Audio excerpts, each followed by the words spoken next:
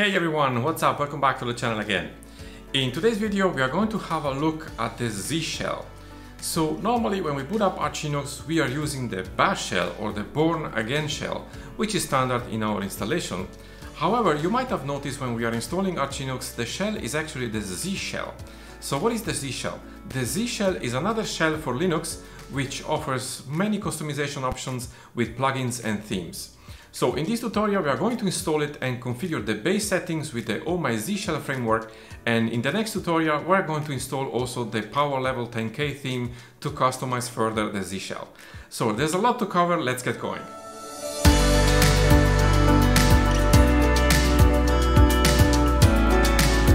So here we go, we are on a KDE desktop here and it's a quite light installation I did some days ago. So let's open up the terminal. And as you can see now, we are in our bash shell. So before we get started here and changing our shell to the Z shell, let me just clarify a little bit what's the difference between the shell and the terminal. Sometimes they tend to get confused, and when we speak about the terminal, we are actually speaking about the shell and vice versa. So the terminal is actually the program where the shell runs in.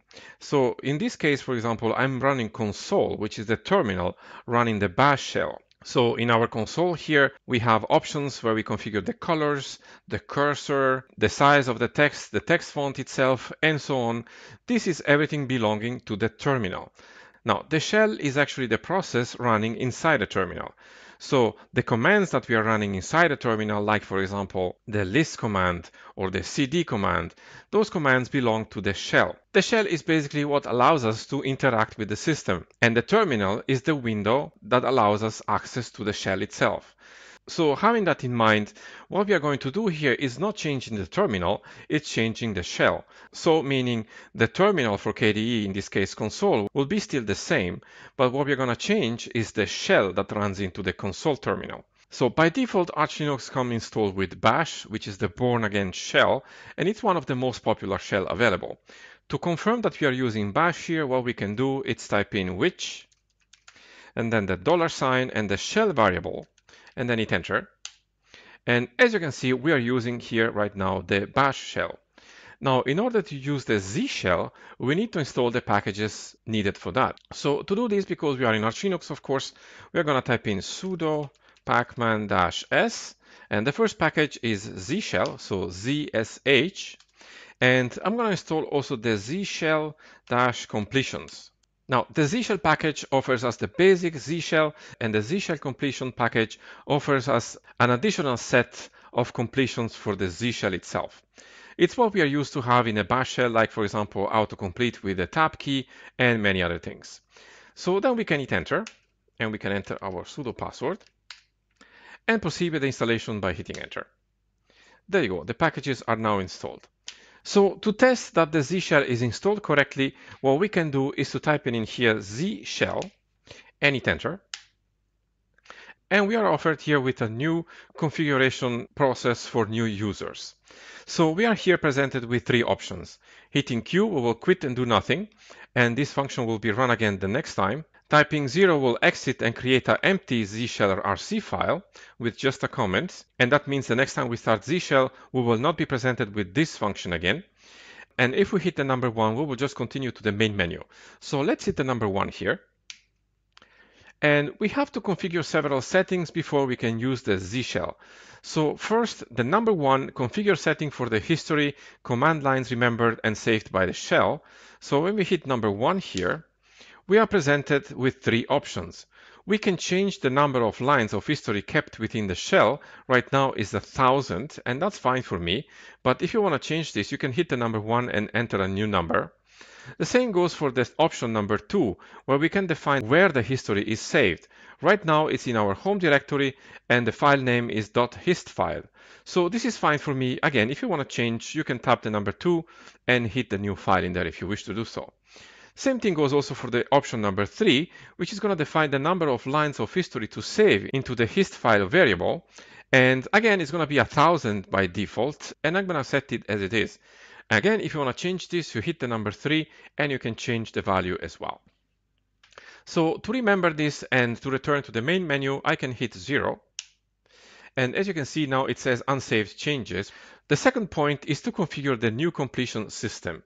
So let's hit the number 2. And we have basically 3 options here. 1, to turn on the completion system with default options. 2, to run the configuration tool where we can define which options we want to enable. And the number 0 basically will not turn on completion.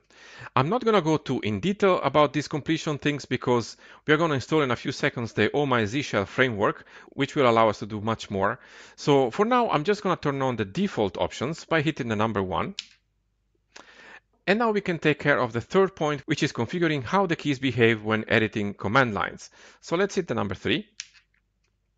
And as you can see here, it says the keys in the shell line editor can be behave either like Emacs or like V, which are two common Unix editors. If you have no experience of either, Emacs is recommended. If you don't pick one, the shell will try to guess based on the editor environment variable. Usually it's better to pick one explicitly. So by default, Emacs is selected. In my case though, I want to change this to V. So to do this, I'm going to hit the number 1 and change the key by hitting the V key. And as you can see now, the bind key is now to the V, and this is exactly what I want.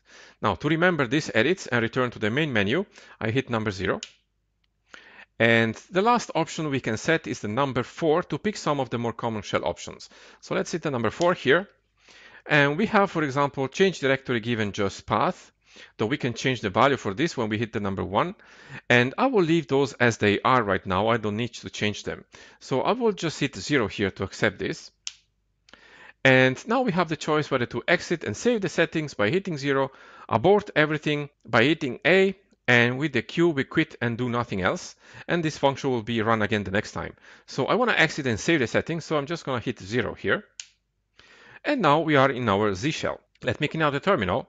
And this is the standard Z shell prompt. Now, before we continue, let me pull up here the Chromium browser, because I prepared already the Z shell archwiki. Now let me scroll down here. Here we have the packages that we just installed, and we just run through this command here for first-time users, which we just did. And moving down the lines here, we have the paragraph on how we can configure the Z shell. As the archwiki mentions here, although the Z shell is usable out of the box, it is almost certainly not set up the way most users would like to use it. But due to the sheer amount of customization available in Z shell, configuring Z shell can be daunting and time-consuming experience. So what basically the wiki recommends here is to configure at least some basic things. For example, here we have a simple configuration file, which we actually have already because we went through the configuration for new users.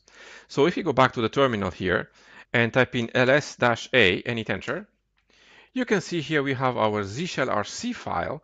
And when we edit this with vim.zshellrc and hit enter, you can see the commands that we have already available to us. So the autoload comp init and the comp init command are about the completions that we just run. And we have here the history values we selected during the setup, as well as the bind key for the V editor. So this is a very basic configuration file, and that's what the archwiki is recommending. Now let me exit this file here and minimize the shell. Now let's scroll down here, and we have something about command completion, which we have already configured because we went through the configuration tool. And what's most important here, if you want to configure the key bindings, we will have to do it manually. And as it says here in the wiki, the Z shell does not use readline. Instead, it uses its own and more powerful Z shell line editor, or ZLE. And it does not read the input.rc or the .input.rc files. So in order to configure the key bindings here, they actually give a suggestion on how we can enter them into the zshellrc file.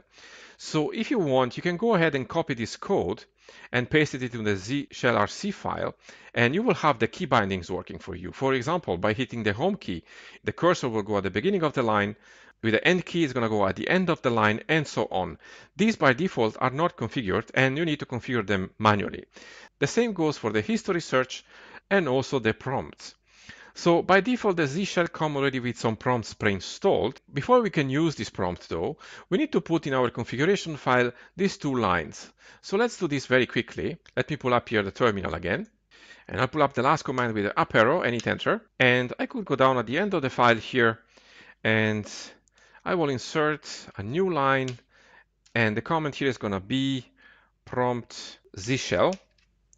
And the command here is going to be autoload -uz and then prompt init. And the command itself is going to be prompt init. Now we can save the file and exit Vim. And we can reload the configuration file by typing in source.zshellrc and hit enter. And let's type in now prompt -l and hit enter. And right now we can see the list of available prompts available to us. So we see just the names here, and we can preview one. For example, let's select this fire prompt by typing in here prompt fire and hit enter. And this is going to give us the fire prompt. We can also preview the prompts by typing in prompt-p. And if you want to define your prompt in the configuration file, you will have to type prompt and then the name of the prompt in the zshellrc file that we edited before. Now, these are very basic settings that you can configure yourself, and they're going to give you basic commands for the Z shell. But we can configure the Z shell also to work differently, and that is by adding what is called the Oh My ZSH framework. It's one of the frameworks available for the Z shell, and it allows us to have much more functionality built into the Z shell with themes and plugins. Now, the advantage of using the framework is, of course, as I just said, the customization possibilities are really many. We have thousands of plugins available for the Z shell as well as themes. But it does use a little bit more resources of your system. So if you prefer to have a lean Z shell, then you rather want to configure this manually by following the Arch Wiki and the Z shell wikis. But on the other side, if you want to have more customization available to you and you don't mind a little bit more usage of the resources of your computer, you can install the Oh My ZSH framework, which will allow us to have much more things available for the shell itself. So let me clean up the terminal. So how do we install actually this framework? We have two options. We can install it from the Arch main repository, we can install it from the Arch user repository, or we can install it directly from GitHub. Now, this is really up to you, but I've tried all these scenarios, and the one I actually prefer is to install it from GitHub directly, because I can profit from the all functionality of the framework itself, whereas if you install from the Arch user repository or the Arch main repository, some of the functionality might not be available. So to install the framework directly from GitHub, we need to first make sure that we have some package installed in our system. We can install the framework with curl or with wget. So we need to make sure that at least one of these is installed. And we need to make sure also that git is installed. So let's type in sudo pacman-s. I'm going to check for curl and then git and then wget and hit enter. Enter my sudo password. And as you can see, I have already all three of them installed in my system. So I don't need to install anything here, and I can hit N for no. If you don't, just go ahead and hit Enter for accepting the installation, and you'll have the packages installed. Now, in my case, I'm going to use wget to install the framework.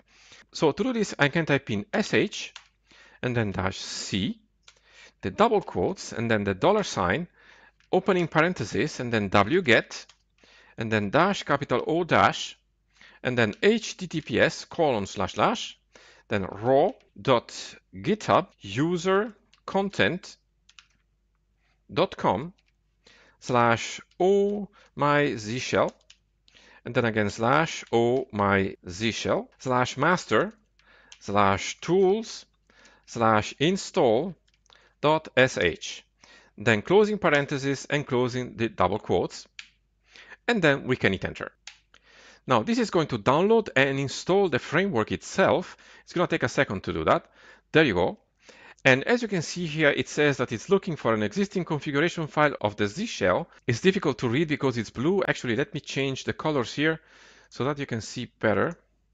I'm going to choose solarized, which is easier to read, and hit OK. There you go. So what happens here is that it found actually the Z shell configuration file, and it's now backed up, and it's called zshellrc pre Oh My ZSH. So we have basically a pre-installation of Oh My ZSH, their configuration for the Z shell, and we have the new Z shell configuration file with the new framework. The second thing here is that it's asking us whether to change the default shell to ZSH. In my case, I'm going to do that, so I'm going to type in Y and hit enter. Enter the password and hit enter. And now the shell is changed for this user. And as you can see here, it says shell successfully changed to user being ZSH. Now here we see the new prompt for the Z shell because we have the new framework installed. So let's clean up the terminal. Now this is a framework and it's a package that is installed in the system. So if you install this from the AUR or the main repository, as I said before, you will lose some of the functionality. But if you prefer that way, you can definitely do that, and I will leave a link to the packages in the video description below. However, if you install for GitHub and you want to actually update the framework, there is a command already embedded in the framework itself, which will not work, of course, if you're using the Arch repository. So to upgrade the framework, from time to time, you can type in upgrade underscore O underscore my underscore ZSH and hit enter. Now it's going to check for updates. And as you can see, it says, oh, my Z shell has been updated, or it is at the current version. So this is done and we can proceed. So now the framework is installed. Let's see what happened in our home directory. Let's type in ls-a and hit enter. So you can see here we have the pre-Oh My ZSH framework installation configuration file, which we saw before, and we have the new configuration file for the Z shell, which was created by the framework. We do actually have also a new directory called Oh My ZSH. This is the directory where we will find our plugins and the themes for our Z shell. So let's have a look first at this file, which is the configuration file for the Z shell before we install the framework. So let's type in vim.zshellrc. And then tab to autocomplete and hit enter. And as you can see, this is the file I was using before where we installed the Z shell from scratch. So we have here our prompt in it, we have here our comp in it, everything is there as it was. And let's exit from here. And now let's check the new configuration file by typing in vim.zshellrc and hit enter. And this one looks very different because it's the configuration file of the framework itself. Now, there are many things we configure in here, but the main two things we are going to focus on in this tutorial is the theme for Z shell. And scrolling down here, we will also focus on the plugins. So let me get out of this file here first. And let's have a look at the Oh My ZSH directory, which was created when we installed the framework. So let's type in cd and then dot Oh My ZSH and hit enter. Let's type in ls and hit enter. And we have several files in here, but the two directories we want to focus today is the plugins directory and the themes directory. Now let's go ahead and check the themes directory. So let's type in cd and then themes and hit enter. I will type in ls and then I'll pipe this to the less command to see the themes in chunks and hit enter. And as you can see, these are all the themes already installed in your system when we installed the framework. Now, I will leave a link to the video description below with a preview to all of these so that you can visually see them before you can decide on the one that you want to use. In my case, I want to use a specific one, which is called GNZH. So let me get out of this file by hitting Q. And I'll go back to the home directory and type it in here vim.zshellrc and hit enter. And what I have to do here, we go to the Z shell theme and change the name between the double quotes. Now let's enter insert mode in Vim and replace the name here with GNZH. Then we can save the file and exit Vim. We can reload the configuration file by typing in source.zshellrc and hit enter. And here we have our new theme, including the new login prompt. So let's clean up the terminal. And let's go back to the Oh My ZSH directory by typing in cd.ohmyzshell and hit enter. And you can see also how the login prompt looked now. It's a little bit different than before. This is a new theme. So let's type in ls and hit enter. And this time, let's go into the plugins directory. So let's type in cd and then plugins and hit enter. Type in again ls and then the pipe symbol and the less command and hit enter. And these are all the plugins that are already installed by default when we install the Oh My ZSH framework. So there are many of these, and again, I will leave a link to these in the video description below so that you can explore them and see the ones that interests to you. The one that I want to actually enable right now in my installation is the Arch Linux plugin, because we are in Arch Linux. So to enable a plugin, let's get out of this file first and go back to the home directory and type in again vim .zshelrc and hit enter. And we scroll down until we find the plugins group, which is right here. Right now we have only one plugin active in the system, which is Git. So to add another plugin, we just click here and we can go to insert mode and add the plugin we want. So in our case, I want to add Arch Linux and make sure that the closing parenthesis is there. Then we can save the file and exit Vim. We need to reload the configuration file. So again, source.zshelrc and hit enter. So what is the Arch Linux plugin do? It basically helps us with many different maintenance tasks, like for example, checking for updates or checking for updates also from the AUR and so on. I will leave, of course, a link to this also in the video description below, but to just show you an example, normally in Arch Linux, as you may already know, to check for updates, you would type in right now sudo pacman-syyU and hit enter. You'll be asked by the sudo password and then the packages will be checked. But with this plugin, we don't need to do this. We can just type in upgrade and hit enter, which is going to interpret the sudo pacman-syyU command. Then we can enter our password and hit enter, and it's going to check for updates. Now here there is nothing to do, but I don't need to type basically the full command. I just need to type upgrade, and the command is going to take care of the packages for me. Now, there are many other shortcuts or aliases that we can use with the Arch Linux plugin, and you can explore them in the video description below, where I will leave a link to it. Now, let's clean up the terminal and proceed by actually installing a plugin that is not already available in the framework. As I said before, there are thousands of plugins that you can install in the Z shell, but some of these I would definitely recommend you to install because they will make your work in the Z shell much easier. The first one is the syntax highlighting. So we can install this from GitHub again. And to do this, we're going to use the git clone command. So let's type in git clone and then https:// and then github.com/zsh-users/syntax-highlighting.git. And what I want to do, I want to actually clone this into a custom plugins directory. So I don't want to actually download it into the plugins directory, which is already existing, because this is a plugin that I downloaded extra from another repository. So to do this, I'm going to type in the $ and the curly brace, and then ZSH_custom, and then a colon dash, then the tilde character /o-my-zsh/custom, and then close the curly brace /plugins/zsh-syntax-highlighting. And then we can hit enter.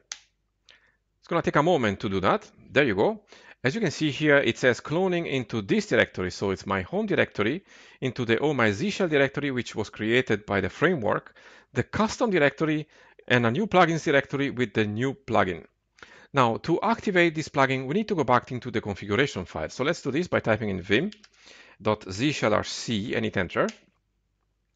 And we're already there at the plugins, so we can hit insert mode here and enter the new plugin by typing in zsh-syntax-highlighting. Now, we can save the file and exit Vim, and we can reload the configuration file, so source.zshelrc and hit enter. And let's see what happens now if I type in sudo. So you can see by typing in the first letter, it's red because it's interpreted as an error. As soon as I type in a udo, it tells me that it's a correct command. Now let's do the same for pacman. So let's type in PAC. Again, it doesn't recognize it as a command. So MAN, and that's correct. And then -s. And then you can type the rest of your command. If you want to use this with the Arch Linux plugin that we just installed, we can type in, for example, up. Again, this is considered as an error, but if we type in upgrade, it's fine, and we can proceed by upgrading our packages. So let's check, for example, another thing. Let's type in cd. Now the cd command is recognized correctly, and then /etc. If I type in the tab key, it's going to autocomplete with the next slash. And I want to type in now default, but I make a mistake. Let's say that I make a typo. So as long as I'm typing in the correct letters, you can see the underline there, meaning I am on the correct path. But if I type in a letter which has nothing to do with this directory, like an A, for example, you can see the line disappears. So that means this is wrong. So let's type in F and hit enter here. And now we are in our directory. So this is how syntax highlighting can help you avoiding mistakes by typing in a terminal. Now, another plugin that I definitely suggest you to install is the auto suggestion for the Z shell. It can be addictive when you're getting used to it, but it's a great plugin which will save you a lot of time. So to install it, we use the same process we did before. So let's type in git clone and then https:// and then github.com/zsh-users/ zsh-auto-suggestions.git. And then we're going to use the same process for creating the directory. So let's type in the $, the curly brace, and then zsh_custom /tilde character /o/my/zsh/custom closing curly brace, and then /plugins / the directory you want to create is zsh-auto-suggestions. And then we can hit enter. Again, it's going to take a moment to do that. There you go. Now we need to enable this plugin again by going back into the configuration file. So let's type in vim zshellrc and hit enter. And we enter insert mode here, and the new plugin is going to be zsh-auto-suggestions.